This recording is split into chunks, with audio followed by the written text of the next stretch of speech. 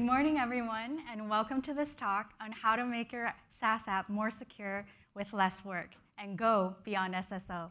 I have a fun skit for you this morning to wake us up and energize us.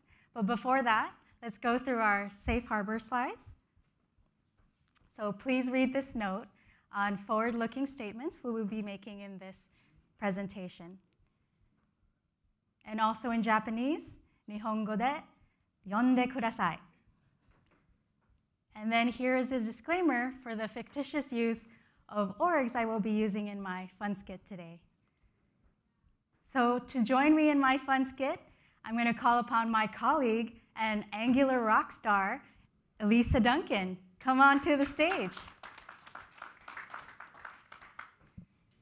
So I will be playing a SaaS company CTO called Streamward, pitching my amazing to-do app to a music industry CEO of Atco Pop Records, Alisa, and playing the enterprise company point of view, and you, my audience, will be playing my SaaS developers, playing the point of view of the SaaS developers. So bonus points to you if you really are a SaaS developer.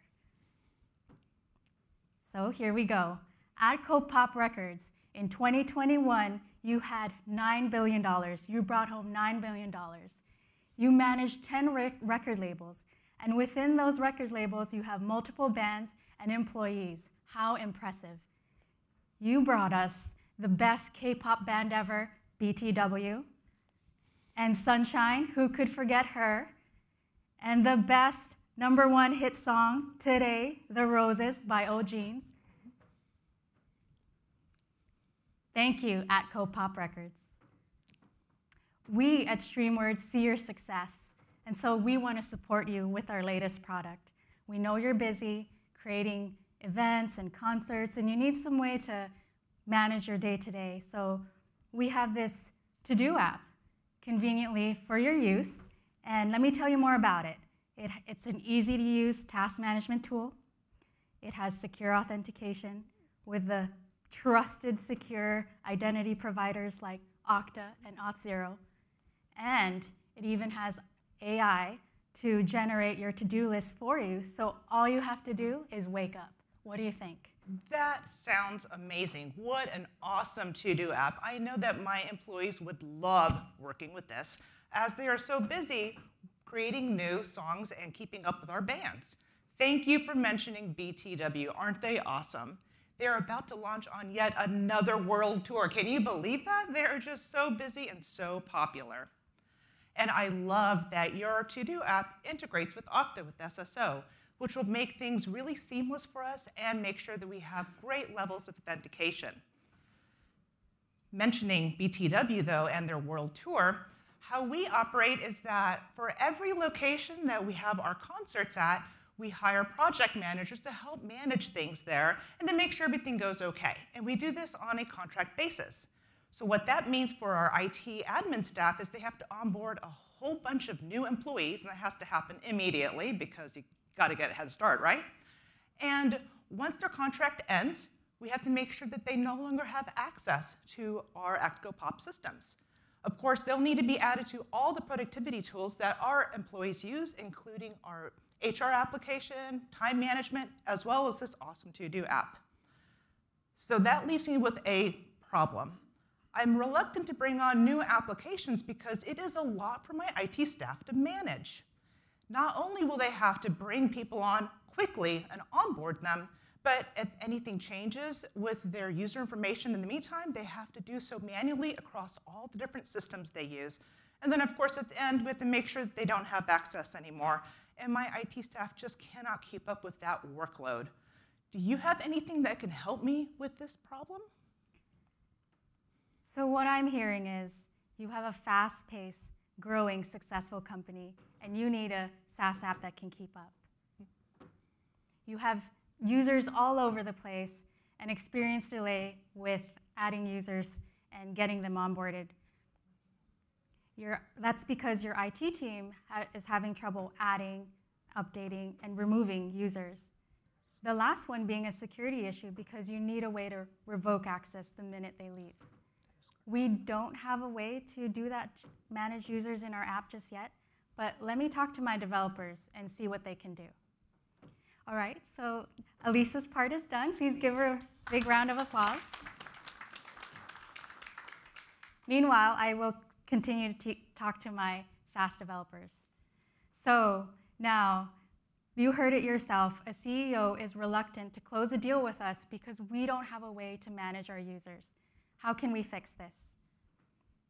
I did a quick Google search and I found a solution called SCIM. It's a system for it stands for System for Cross-Domain Identity Management, and it allows us to skim through our users across domains. That was a pun. It's kind of early in the morning, but who has heard of SCIM? Raise your hand. Whoa, a lot of you. Okay, well, for those, we're going to do it together. We're going to learn together. It's an open standard protocol. It's designed and managed by the Internet of Engineering Task Force. Sounds like a very serious group, but this means that it's not a proprietary protocol of any one identity provider or company, not even Okta. And its whole goal is to reduce the cost and complexity of user lifecycle management. This is exactly what we need. So let's do a quick overview on how SCIM works. So on one end, we have this SCIM-compliant identity provider, also called the IDP, also called the SCIM client. It's the one making the request to our SCIM server. So as it provisions a user, we confirm that we added or stored the user on our end, and then we respond back to the IDP, confirming that. At the same time, it could be talking to another application separate from our own. It could be another work application that at CoPop employees use. But the main thing here is the IDP can communicate to multiple servers at the same time, and this is all made possible by SCIM, the SCIM protocol standardizing the communication between the two parties. And so what this means for us is, or how it helps at CoPop, is that it centralizes users for at CoPop, and then it helps with managing IT managing user lifecycle management. So lessening the workload and lessening duplicates. And then for us, it's interoperable, so we can make use of the information being shared and maybe even add role-based access if needed. And for our users, it would be a seamless experience, because the minute they join and log in with SSO, they already have a user profile, and our app will be aware of it, and they would be able to log in and give us feedback the minute they use it. For both sides, it adds security. For CoPop, it deactivates users the minute they leave the company. And for us, we don't need to manage users at all. It's all handled by the IDP.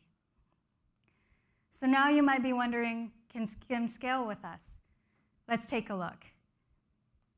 So if we can support multi-tenancy on our end, and if the IDP can support multiple applications, Alisa mentioned that CoPop uses Okta, we can go pitch to other companies who also use the same IDP. And if we support other SCIM-compliant IDPs, we can also pitch to those companies. Just like that local construction company that just won that deal, we could pitch to them. So bottom line is, SCIM would not hinder us in scaling. It would support us with our current and future customers. So now let's get to the fun part. What do we need to set up on our end to enable communication? To enable communication between both parties, we need these set of RESTful API endpoints. This is what's going to allow creating, reading, updating, and deleting users. What's interesting is that SCIM has its own expression language, and so we can filter for specific users if needed. And to each of the URIs, we must add SCIM /, letting us know that this is a SCIM endpoint. We can also add v1 or v2, with v2 being the latest version. The protocol also talks about different authentication options because we really want to protect our precious resource info from random use and anonymous access, and OAuth 2.0 being the most secure. And then there's the content type. Whenever we receive a request from the IDP, the protocol says we should accommodate for the content type set to application SCIM plus JSON. We normally see just application SCIM JSON, but we need to remember this, write this down somewhere. So now you're wondering, what is the information we're going to be sending between both parties? So the protocol also talks about how to represent a user, or also the user schema. So the first three listed are the core attributes needed for any resource type. So schemas lets us know what resource type we're using. In this case, it's user. ID would be the global user ID that we have on our end. And meta is when we created and last modified the user. The first three plus username is the minimal required attributes to represent a user, but that's not enough. @copop might need more attributes. So there are additional attributes that you can use that the protocol states.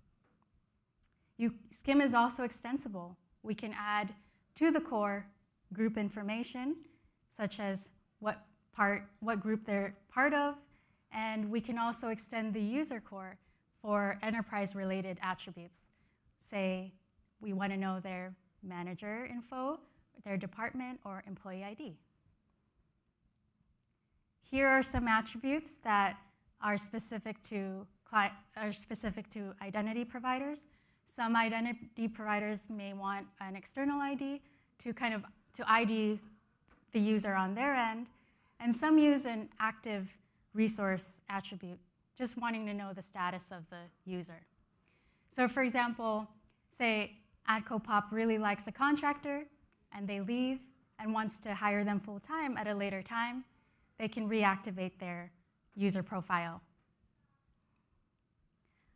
All right, so now let's take an example integrating with Okta, a SCIM-compliant identity provider, and let's see how that works. So when an @copop admin assigns a user to our to-do app, this is what's happening in the back end. Okta first sends a GET request with a filter in the query params to check if the user exists first. If the user doesn't exist, it sends another request, a POST request, to our endpoint, creating the user. But in the instance where the user is inactive and you want to reactivate them, it sends a patch. Let's talk about the expected attributes that Okta wants us to store. So again, the first three are the attributes we already would have on our end. And then username, first name, last name, email, external ID, and active are all attributes Okta expects us to store. Now let's take a look at it from a JSON payload. At the top, we have the attribute schemas. We know what that is. It's defining the resource type. In this case, it's user. And then the highlighted ones are all the attributes that Okta asks us to store. And then the additional ones are optional. And then together, when we confirm that the user has been stored and added to our server, we give a response back to Okta saying, we've added the user, here's its ID on our end, and meta, and this is a full representation of a user. So to recap, what do enterprise companies look for in SaaS apps? They want a SaaS app that's seamless, that can integrate with existing services. For example, Okta provides SSO and is also a SCIM-compliant IDP. They want to be able to know who has access to our app, so centralized. And they want to They want an app that can handle automating user lifecycle management, adding users, updating them, deleting them.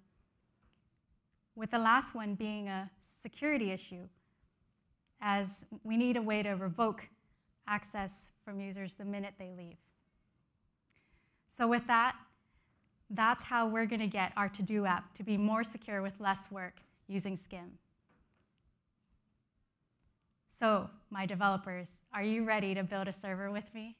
Let's go do this and win at CoPop. Thank you. So that's the end of the skit. But I'm serious about building that server. But before that, I want to mention that we at Okta have a hackathon. It's AI and identity themed, and participants must build a web or mobile app that uses AI and implements all of the following: OpenID Connect, or OIDC, SCIM, what you've learned today, using Okta and Auth0. So you can take a quick pic of the QR code, and first place is a reward of 10K and a guest appearance to the Okta Dev podcast, our Okta Dev podcast. So again, let's go build that server. Our workshop session today is going to be at 1:15, third floor at the Grand Ballroom B&C. Thank you.